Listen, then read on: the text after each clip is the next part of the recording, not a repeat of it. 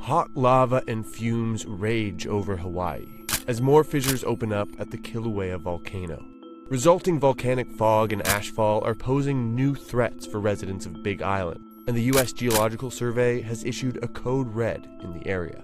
But one volcanologist isn't too worried. No, what we're seeing today is typical for Kilauea volcano. What's more likely to happen is a lot of ash and a lot of steam, and that's not life-threatening, but it can be a major annoyance, and it could go on for a week or two.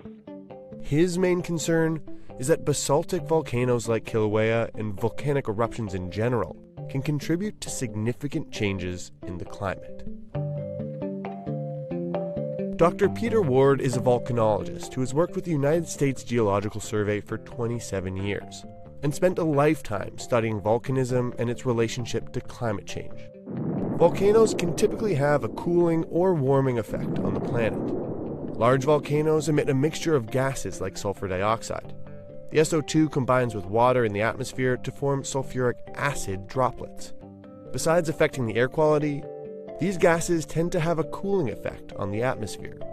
This is because such gases tend to obscure the sun, causing the sunlight to reflect away from the Earth. A significant dip in global temperatures was seen in the years that followed the massive Mount Pinatubo eruption in 1991, and many scientists feel the two things are linked. Some volcanoes have the opposite effect. Basaltic volcanoes, for instance, tend to throw up huge amounts of chlorofluorocarbons that, according to Dr. Ward, lead to ozone depletion and result in global warming. The warming is when the basaltic volcanoes release a large amount of chlorine and bromine. It turns out those chlorofluorocarbons, when they get up into the stratosphere, get broken down and release chlorine atoms. And one tiny atom of chlorine can destroy 100,000 molecules of ozone. So this ozone depletion is an Achilles heel of the environment. And if you upset the cycle of ozone that produces the ozone layer and cause depletion of that, you cause warming.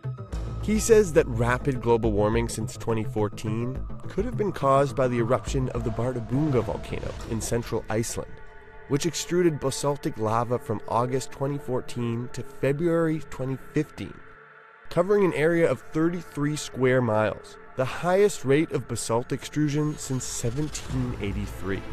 There's no doubt that volcanism is intricately linked to the global climate.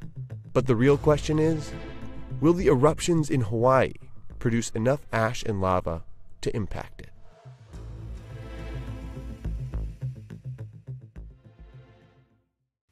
Hey, NBC News viewers, thanks for checking out our YouTube channel. Subscribe by clicking on that button down here and click on any of the videos over here to watch the latest interviews, show highlights, and digital exclusives.